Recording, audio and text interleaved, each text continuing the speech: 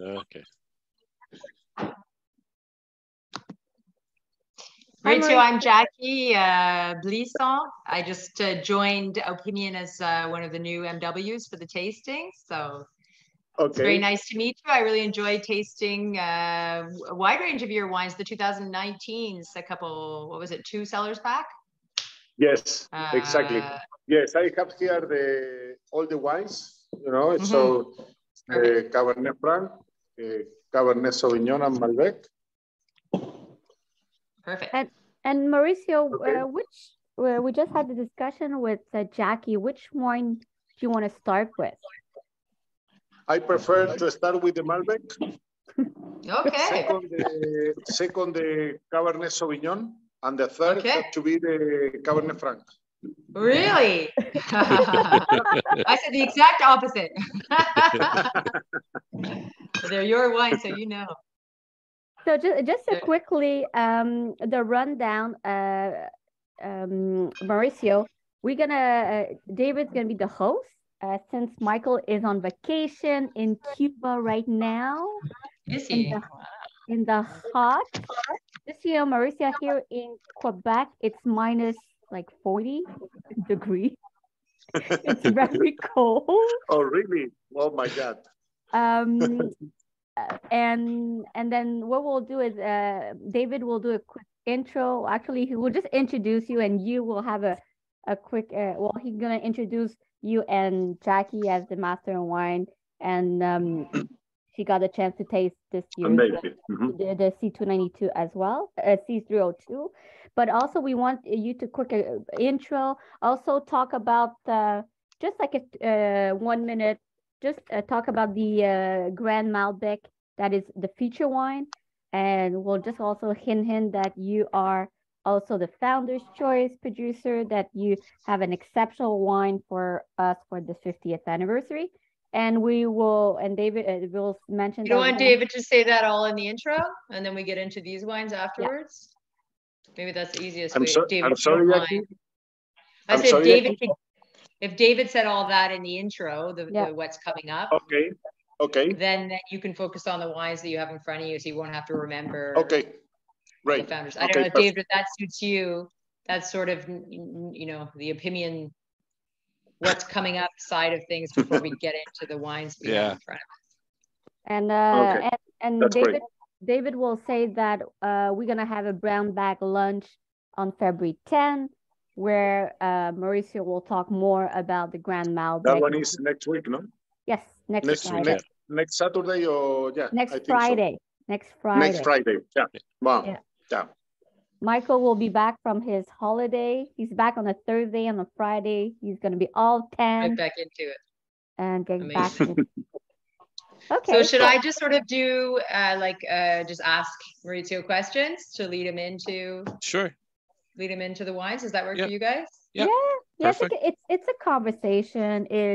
And it's so great that Mauricio is there to talk about the wine, and you, Jacky, you're our master of wines, and you know now you get. No, it's great. I have not had the pleasure of having the winemaker on the call yet for one of these, so this is so much more interesting than just a talking head.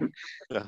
I don't have the wines. I don't have the wines with me, Mauricio, but I'm an old member, so I'm working on that right now. The Opalo. The Opalo Malbec. The Opalo Malbec, yeah. Oh, that's cool. One of the first wines I bought. That is one of the oldest label. You know, the Opalo Malbec is that was, you know, the first wine in Argentina, high quality no oak. Okay, in 2003.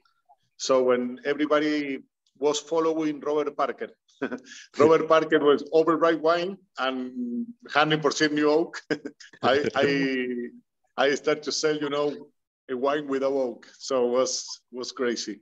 Is the special thing behind that wine, you know?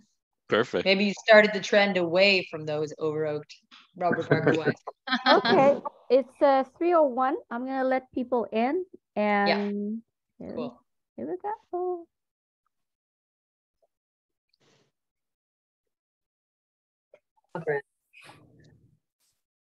Well, that's Kim. Good afternoon, everybody. Welcome to the TMC tasting for this Saturday, February the 4th.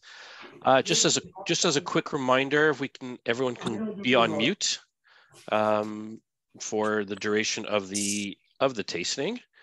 Questions, we have the chat open for everybody, and questions can come right in. We have some very special guests today. My name is David Markovich. I'm the head of marketing at Opimian. And we have running the board, Kim Chien, the marketing manager, who everyone is familiar with. Our special guests today come all the way from Argentina as we begin to defrost here in Canada. He's the only one on the phone in a t-shirt. And that is from Western Argentina, Mauricio Lorca. And as well from rural Quebec right now, we're bringing in our master of wine, Jacky Blisson, who's— Hello, everybody. Go. Which is great. Mauricio is actually, if you are familiar with the cover of this month's seller, hope it's not blurred out for you, but he's right there. He's one of Opimian's longtime producers, and he will be in the Founder's Choice program. His wines are featured in the Founder's Choice program. We can't really say which wines yet, but maybe Mauricio will go into further detail next week on the Brown Bag Lunch, which he will be hosting on February the 10th. We hope to see everyone there as well. As well, in this month's cellar, he's also the feature wine, the Gran Reserva, which is an Opimian wine, and which is Opimian specifically produced wine for our 50th anniversary. That is tasting great, which is going to be on my menu when ordering time comes. So without further ado, I present you Mauricio Lorca and Jacky Blisson. Hello, everybody. Thank you so much for joining us on this Saturday. I'm just going to give you a really quick, for those who aren't familiar with Mauricio, maybe I'll just give you a very quick intro into this very impressive winemaker who's taken time from his Saturday to be with us today, and then, jump into some tasting together. Mauricio, I thought it was so great reading about your biography, about what you've done in the wine world, that actually winemaking wasn't your first choice. You first initially studied to be a doctor, right? Let me see. Is my microphone open, no? Yeah? Yeah, absolutely. Okay, yes, that's right. I was ready to go in the doctor university, and at the last day, probably one day before the last day of the high school, some student from the enology university came to our school. My school in that time was technical, and so they were looking for, people with that profile, classmate, and they made a wonderful presentation. And I said, oh my God, this is great. I would like to do that. So finally, was so interesting, because it was like that, and I come back to my home after that day and say, Mom, sorry, I'm going to study enologist. And she said, are you crazy? Imagine I don't know, maybe 30 years ago or something like that, 33 years ago, to have a doctor in a family were so good, So, and no, sorry, but I like this. And I think it's a great opportunity. And we live in a province where there is vineyard everywhere. So I see a future there. And she said, okay, but I'm not agree. Sorry. But next day I went to the university and I get in, and here I am. Everything was fine. And I'm so glad, because I took that decision in that time. I think you're very humble in saying, and everything worked out fine, because Mauricio, when he graduated as an enologist, he went and worked for some names that you might be familiar with: Katrina Zapata, Michel Torino in Salta, then came back to Mendoza to be head winemaker at Luigi Bosca, and finally Finca La Sedia. Before, is it in 2002 that you established your winery? In 2003, I established my own winery. My last job was in Finca La Celia, Chilean company in Argentina. That was a great thing for me, because I started to travel, And I went to London Wine Fair, to Paris, to the London in France, to the fair in France, in many places. And I discovered that this is something I can do for me, you know? Yeah. So I come back, I got all that experience and say, okay, I would like to create my own company. So in 1999, I planted a small vineyard. In 2003, I had my first production. So I said, okay, if I'm not putting my face on the wine, you know, it's going to be difficult to sell. So finally, I decided to quit and left all the things and start my own company. So called Bodega Mauricio Lorca.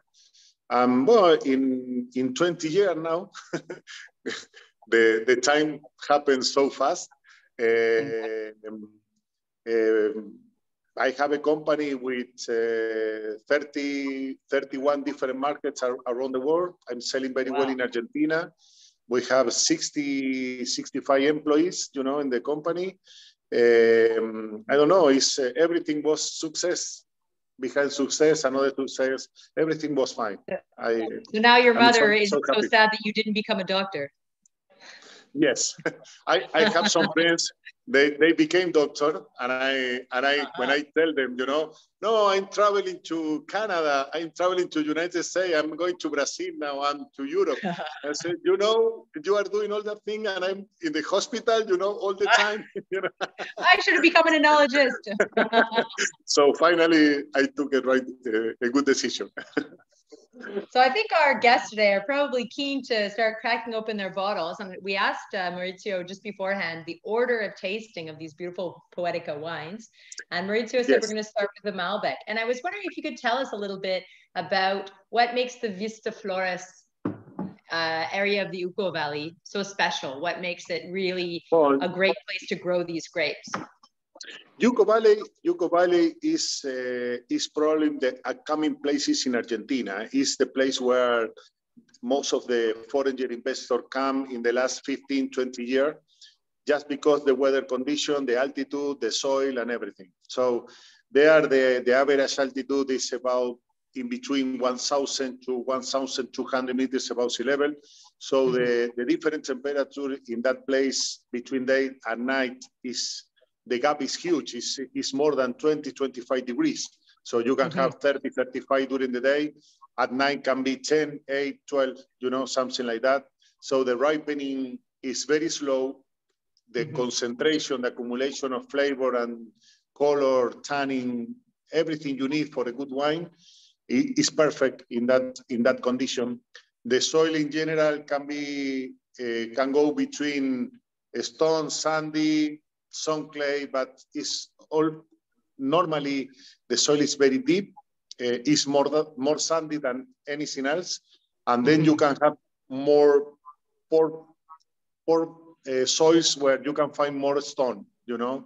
But and the other important thing in Mendoza, if the people didn't visit Mendoza in the past, never been here, we have. In Mendoza City, you can see the pre-mountain, you know, the pre-Los Andes mountain. But in Uco Valley, there is not pre-Los Andes mountain. You see only the mountain, the big one. So this is why the temperature at night is colder, okay? And the other thing is our weather there is continental, it's totally continental. So we have to irrigate, it's very dry. Only 200 millimeters of rain per year, which is very low. The vines need minimum 700, 800. So we need to irrigate, okay? So we use drip irrigation for all our vineyards, and we can control the growing, the yield, the quality of the grape in general, just through the water. Okay, so it's another difference. But Uco Valley is a very clean area. You know, there is no factories, there is no contamination. So it's a great place to grow grapes. And this is why it's so special. Absolutely. Now, these high altitude plantings, Mauricio was explaining this difference between the daytime and the nighttime. And this is so important because photosynthesis to the vine will actually slow down, sometimes stop when it gets really cold at nighttime. And this really preserves and retains the freshness in wine. So during the day, you have this abundant sunshine. And actually, because you're at higher altitude, you have more intense UV light coming down. And so you're actually developing, the grapes will actually develop a thicker skin as a sort of a sunblock to protect themselves. So you get these grapes with beautiful thick skins, great color, great concentration in the wine, beautiful fruit from these sunny days, this wonderful ripening, but then this shutting down overnight. So it maintains really lovely freshness. So you get these wines, if you tasted through the three, that have just really, really fresh, bright personalities and gives them beautiful balance against these fuller bodied, bolder character.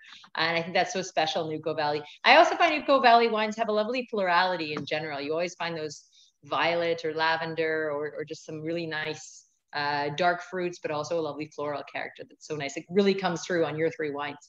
Should we jump onto the Malbec? Malbec 2018? Yes, so the first one I suggest to try is the Malbec, this one. Yeah. You know, and the great thing with this wine, I think you described, Jacky, you described the wine very well, you know. What you will find here is the fresh character of the Malbec, some violet, some plum, and at the same time, some red fruit, but the style of blackberry or something like that, you know, it's very fresh, easy drink. The wine was aging in barrel for 12 months, okay? What I do here is I keep the 30% of the wine in new oak, another 30% first use, and another 30% second use.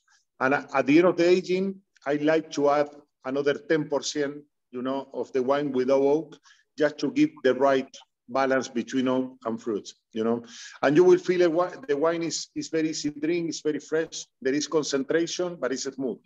I think this is the key, you know, to have a lot of concentration, a lot of typicity, but always approachable and drinkable, you know. Absolutely, that's definitely the case. The tannins are in no way aggressive. They provide lovely framework and structure to the wine, but they're soft enough. You can drink this now, or you could easily age it for, and I think, look at the color of the wine. Look at the color. It's very violet. There is no evolution. It's a still young, you know. This is a wine that has the great age potential. Okay, you can keep the wine for another 2 or 3 years if you want, because the wine is still fresh. You know, so it's a 4-year-old wine, you know, but it's still fresh, very fresh. And you don't see any evolution in the color, you know, or in the flavor profile. It's still very fresh, very primary. I forgot to mention, how long is the wine in the mouth? You know, it's very, very long in the mouth. You know, very watering.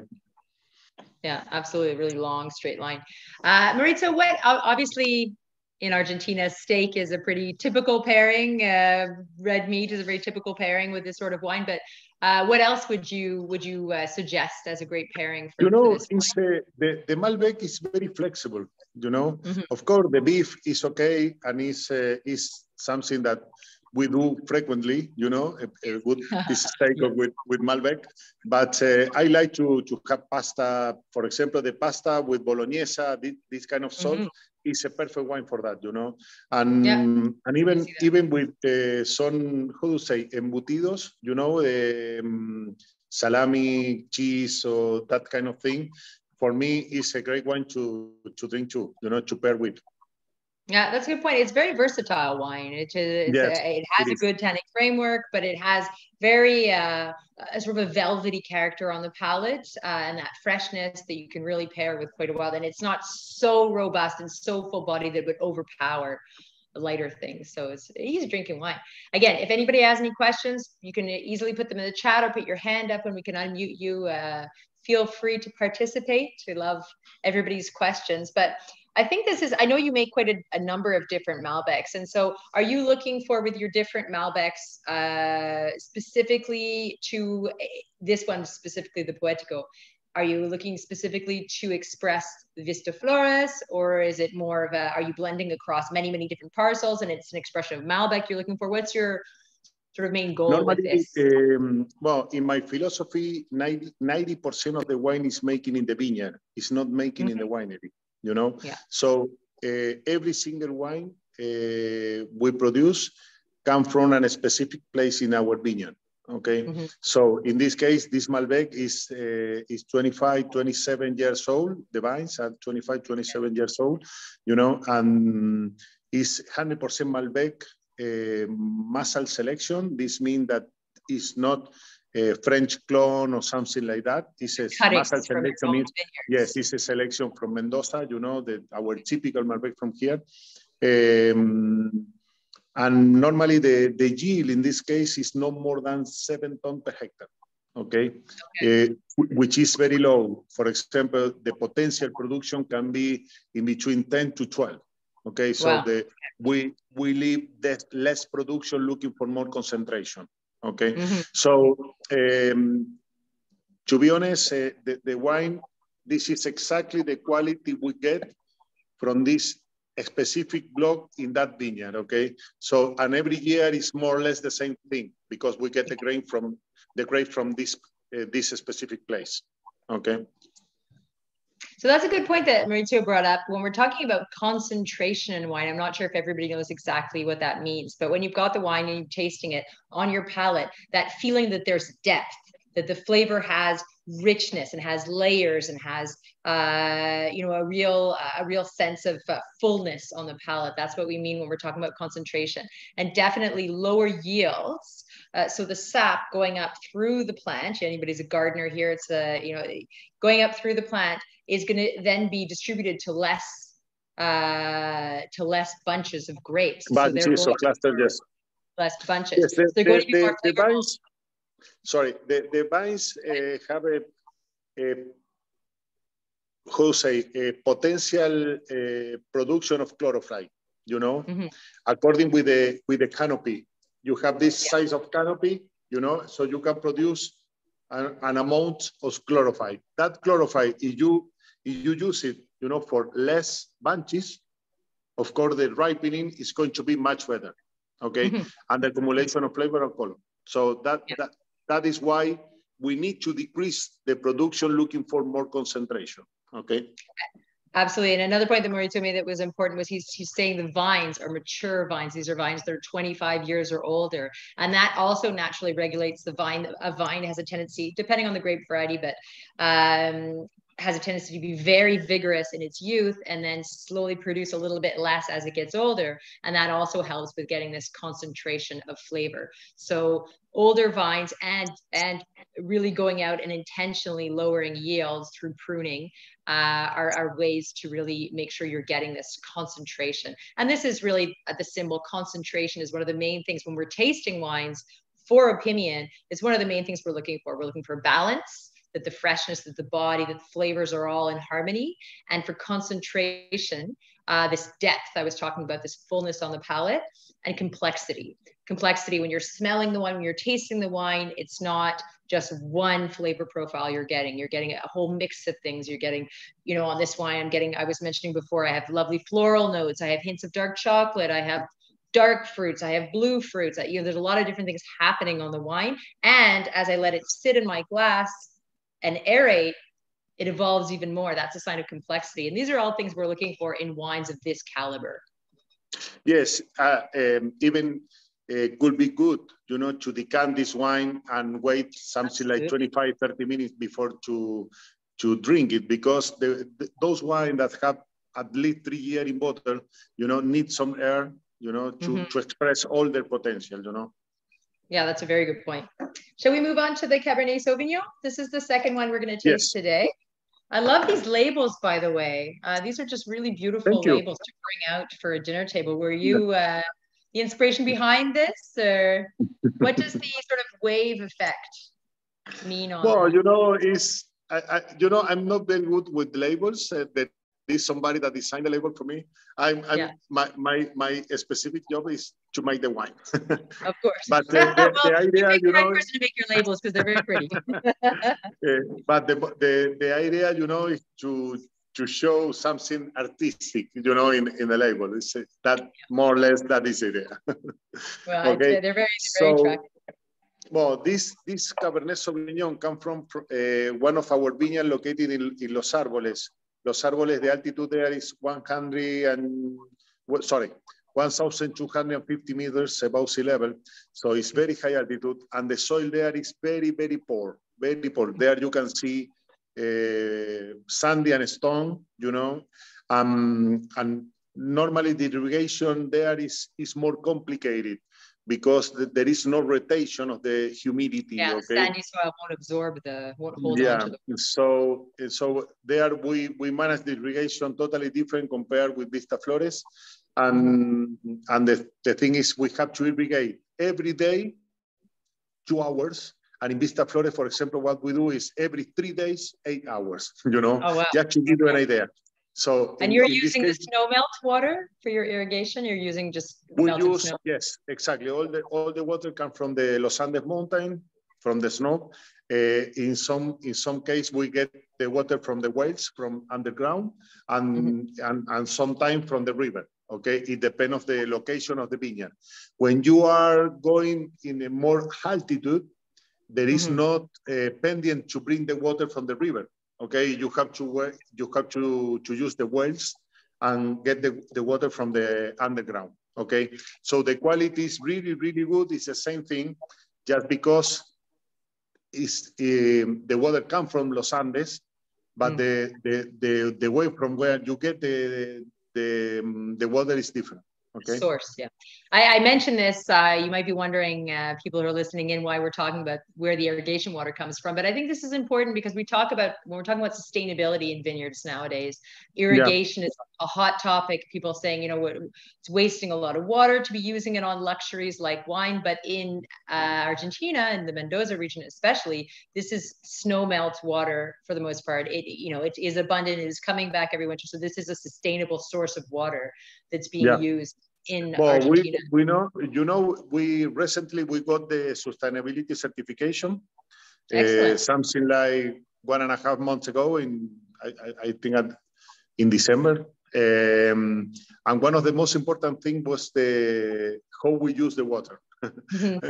Because so it's limited resources, and we have to be, very carefully how to use it. We, in 100% of our vineyard, we use drip irrigation. We have a very sophisticated system that measures the humidity in the soil, and I don't know how to say this in English, but it's evapotranspiration.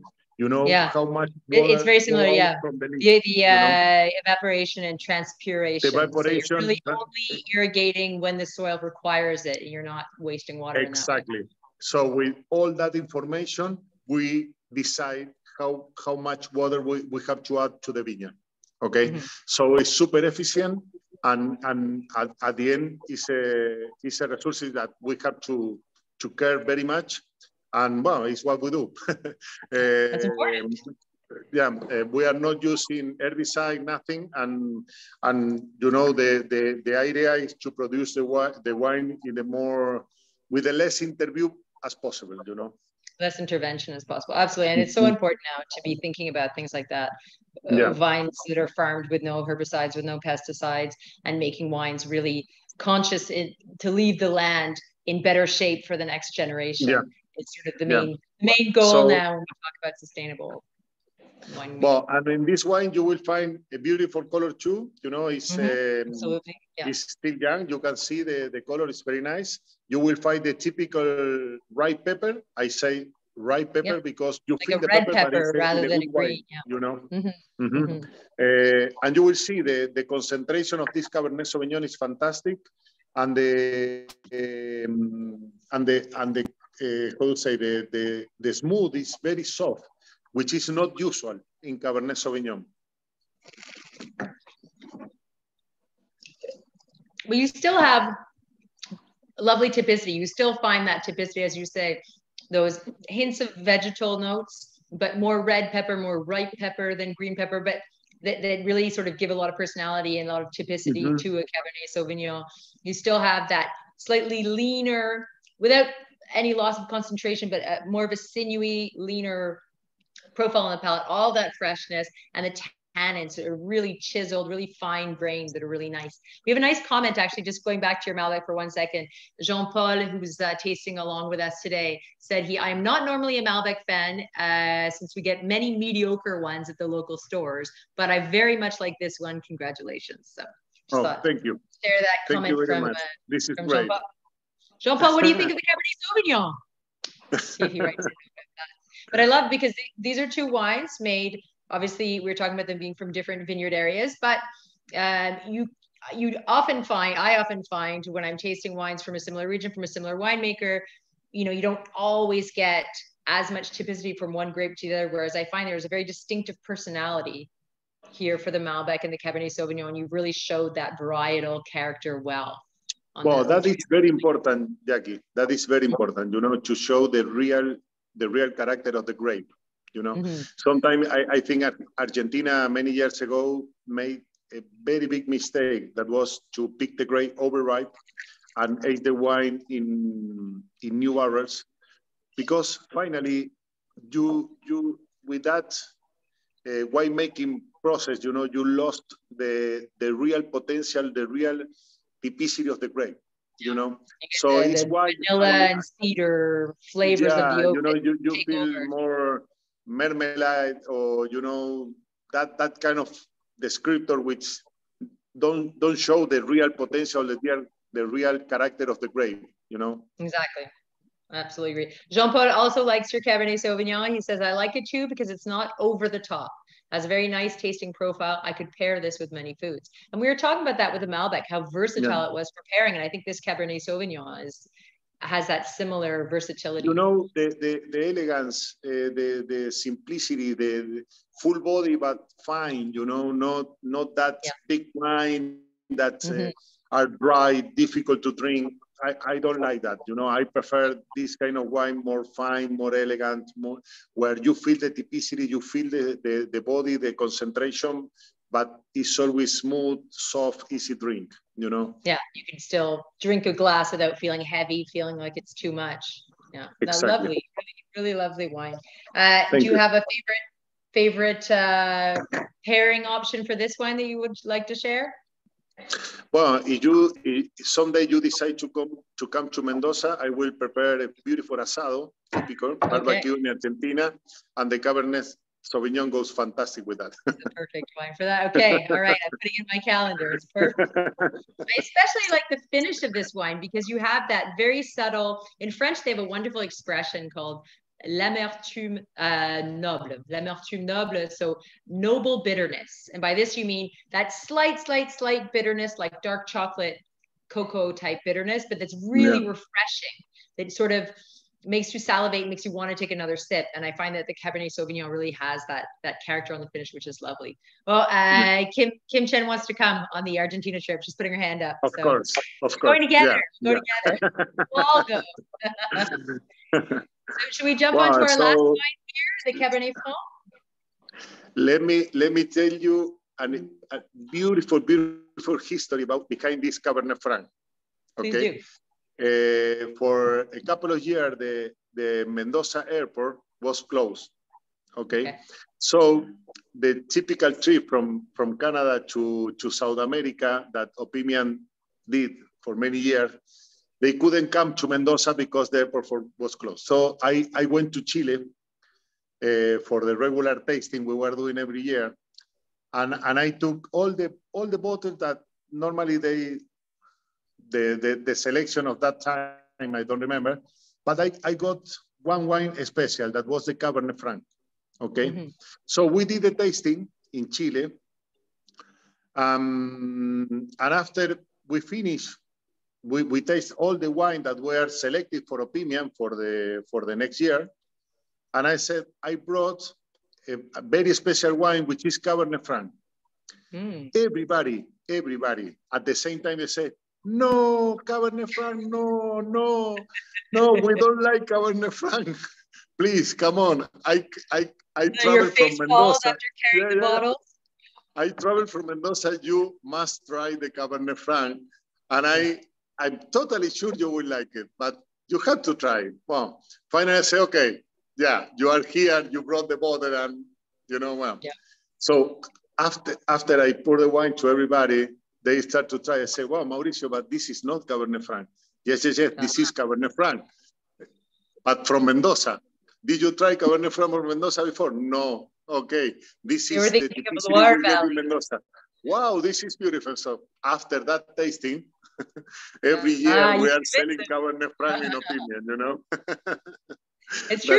That's the history. Malbec did such a good job positioning itself as Argentina's grape that, which to a degree is a good thing. It is a grape that is beautifully adapted to Mendoza, but it can also be a handicap because everybody thinks of the one variety, whereas there's such a diversity of microclimates and terroirs and soils and topography in the area that you can grow all these different grapes. And Cabernet Franc, I find more and more is a grape that is just doing so well, and especially in the upper reaches where you have the cooling influences of altitude. We have all sorts of comments coming in. Yes, there is somebody telling that this is not Cabernet Franc, somebody brought that, and it's... Oh, here you go. We were on this trip. We remember that reaction to the Cabernet Franc. However, we've always been fans of Cabernet Franc, and tasting yours was a revelation. Once you have the best, one of the best we've ever tasted, he said. And John and Teresa said they're coming to you, Lorca. They're coming to see you next month. Two of our members, John and Teresa, are coming to see you next month, and they said they can't wait. Oh, really? Yeah, okay, good, fantastic. Well, but this Cabernet Franc is very special. I am very, very big fan of Cabernet Franc. I think it's a great wine. Why? What is it about Cabernet Franc that you like so much? Sorry? What is it about Cabernet Franc that you like so much that you got, No, I think it's a grape that ripe more or less at the same time of the Malbec. Okay. So the ripening is always complete, it's always good. The expression of the wine, the mint character, the fruit, the acidity of the Cabernet Franc, I think is fantastic. I am making Cabernet Franc since 2001, I think. So I'm very big fan. I think it's a very well adapted grape to our altitude, weather, and soil. So and the expression is quite unique. Somebody, or normally the people ask me, Mauricio, why the Cabernet Franc is becoming so popular in Argentina and in other countries? And I say, because the wine is nice, it's easy to drink, the tannins are soft, there is a lot of flavor, color, and smell beautiful, and I think that is the reason. Finally, the people that really like drink wine, when they detect something unique and different, they stay, they keep doing that, So it's a wine that I really love it. The grape comes from the same place in Los Árboles, high altitude. The ripening is fantastic, and you can feel it. The tannin are very, very soft and smooth, and I don't know, it's a great wine. You were talking earlier about the Cabernet Sauvignon being very drinkable, and I find that this Cabernet Franc as well is just, it has a lot of body, it has a lot of concentration, a lot of flavor, but it's so fresh, and it has that minty quality to it, and it's just such an easy drinking wine with no lack of complexity. It's really, really, really nice. This, again, we were saying both of the wines we've tasted so far, we're saying so easy to pair with so many different things, not over the top, not over, in the past, a lot of Mendoza Malbecs and Cabernet Sauvignons and other grapes you're seeing 14.5, 15%, 15.5% alcohol. Here, I think they're all sitting around 14, and they feel really fresh. There's no heaviness. There's no. Another important thing. I picked the grape, not for the sugar level, if not for the acidity. Okay. It's comparable with, I don't know, North Hemisphere. Normally, they are looking for more sugar. In our case, we look for more acidity. It's the opposite. So and it's so important because natural acidity means that the wine is going to be better with the time. The aging of the wine is going to be better. So the management of the vineyard is one of the most important things. If we do a proper and perfect management, we can get the beautiful ripening and keep a good natural acidity. Okay, so that is one of the most important thing for me. Absolutely. How long would you, so this wine is 2018, it's still so youthful, it's drinking really nicely now. How long would you hold it for? Well, I like to drink this wine with 5 years old normally, but if you keep it for another 2 or 3 years, the wine are going to be fantastic. Okay, the evolution is going to be great. No problem. So there you go. For those of you who want to crack them all open now, you can, they're ready. But they'll hold really nicely for easily another 3 or 4 years.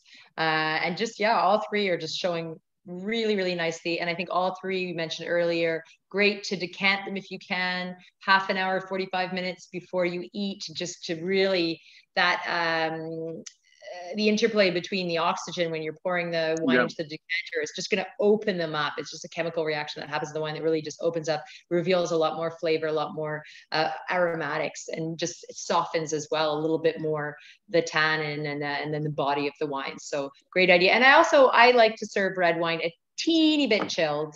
Not, because when we talk about room temperature, especially here in Canada in the winter when it's cold outside, we have a tendency to keep our house at 20 degrees, 21, 22 for some people. So you might want to bring it down just a little bit, bring it down 17, 18 degrees. Because serving wine too hot, you lose a lot of the freshness, you lose a lot of the brightness of its aromatics. So another tip there. Does anybody have any questions for Mauricio? Anybody want to know a little bit more about Mendoza or about these specific wines or other wines? There's one of the wines that I really loved from the recent, the 2019 vintage tasting we did just recently for an upcoming cellar, was your just great value and so drinkable, was the Fantasia Syrah. You do some lovely very nice as well. Well, quality price, that range, quality price is fantastic. It's fantastic. For everyday drinking, it's very nice. Really well, the grape we use, the grape I use for those wine come from Vista Flores too, and of course there is more production in the vineyard, but it's still fantastic. The quality of the grape is great. Yeah, I think it's fantastic because within your range of wines, you have some really great value everyday drinking wines, and you go right up to your beautiful cellaring wines and everything in between. And I always think it's a sign of a great winemaker. Obviously, most people, when they're discovering a new winemaker, a new winery, will start with a cheaper wine, see if they like it, and then move up the ranks. So I think it's always a sign of a great winemaker is that they're able to make delicious, really well balanced entry-level wines. Well, one of the most difficult things is to have a wine for every pocket. Yes, exactly. Jean-Paul has a question here. He says, it's off topic, but Jacky, could you explain the similarities between aeration and decanting? They're used interchangeably, but are they really? Yes. So it's not the exact same thing. Aeration can happen in your glass. It can happen anyway. Aeration is just the oxygen mixing with the wine, and decanting is a process to do that. By decanting, you are allowing aeration to happen. Jacky, with the decanting, what you add another thing, which is in the case of the wine, has a lot of time in bottle. Normally can have some small deposit in the bottom of the bottle. So when you decant the wine, you can leave that deposit on the bottle. There's that, and that's another important aspect of decanting. Yeah, exactly. So you definitely want to make sure, especially with an older wine, that when you're decanting, you're going slowly, so you don't. If you go too quickly, you can mix all of that sediment up into the wine, which is not going to hurt you in any way, but it's not as pleasant on the palate to drink. So that's another important thing about absolutely. John and Teresa were wondering if they missed Maurizio's recommended pairings. So it's true, we didn't have a pairing for the Cabernet Franc, I think. We had pairing for the Malbec. So the Malbec was quite wide. We said you can pair it with your traditional steak, but you can also pair it with a wide number of things. Even spaghetti bolognese would work well, or a charcuterie type plate with hard cheeses would be great. With the Cabernet Sauvignon, a typical, can you explain an asado? You mentioned asado. For those who don't know what that is, can you explain? This is for the asado is the typical barbecue in Argentina. You know, the cuts are totally different compared with everything in the world. So you have to be here. You know, it's the only way. I cannot explain. It's difficult to explain because different you have cuts to of beef see barbecued in a special, and all the beautiful sauces that you make to go with it. Amazing. Yeah, we are enjoying all that thing with short ribs and chimichurri. Yeah. So they're having that. Yeah, that's fantastic. And then for the Cabernet Franc, if you had a specific another idea. I think, for example, I'm spending time in Galicia now because I'm making wine there, and I was tasting those wine with some fish, and I very like it. You know, the way they prepare, for example, merluza a la gallega, the Cabernet Franc goes fantastic. You know, and even with salmon. The barbecue, you know, they prepare with barbecue salmon or thing like that. The Cabernet Franc goes fantastic. Of course, it's a wine that goes very well with beef and same thing, you know. But in general, it's a very flexible wine too. Yeah, I can see that you would definitely want to go with a fish that was like you said, salmon, like a darker, firmer fleshed fish, like a tuna or salmon or something along those lines. But I can see with that really bright acidity and those slight sort of vegetal type hints on the Cabernet Franc, I can see how that would be really, really nice. And again, a really versatile wine. So pairing for all of those, Kim Chen gave the information for the Fantasia Syrah for Coup de Coeur, there you go, for an upcoming cellar. Is there anything else before we let Mauricio get back to his, what time is it in Mendoza? It's quarter to 6. Oh, so almost time for an aperitif. Or you start later. You start later. Here we start earlier because it gets dark so early. We tend to start having our first drink around 6 o'clock, but I think it's look, there is somebody that wants to know about the Petit Verdot. Yep.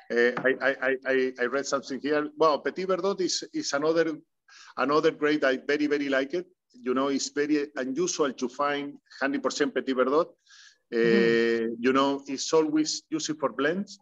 In fact, I planted the vineyard thinking in blends, and then because I very like the wine, I start to sell it as single grape. You know, but it's a very powerful wine. You will see the concentration. There is a lot of concentration, and there I suggest, you know, more the hunting meat. You know, something like more strong. Because the wine is strong, okay? There is much more concentration. And it's a wine that you can age for 10 years, no problem, okay? You should come, if you come here, we have wonderful bison and deer meat and things like venison. They are perfect for a wine like Petit Verdot that's got, as you said, much more robust and powerful, bigger tannins. But lovely wine when it's ripened sufficiently, it really is very nice. And it's true, it often gets put into a blend and forgotten about. So it's nice to see Petit Verdot becoming the star of its own wines. Does anybody else have any? Oh, Kim Chen, do you have a question? Yes, I have a question regarding the Zapam Zucum of this year. I had it the one 2 years ago. And I just tried the Pratico Malbec. Can you give me a little bit how is this one from this year, considering it's not the same region, is La Rioja in Argentina? So Mauricio, can you give me a little bit more, explain a little bit more about the Zapam Zucum Malbec, please? I'm sorry, Kim, I didn't understand what you said. I don't hear you very well. Oh, sorry. Okay. Because I just had the Malbec from the Pratico. Can you give me the difference with the Zapam Zucum Malbec? Okay. No, Zapam Zucum is a organic wine, you know, made with organic grape from La Rioja.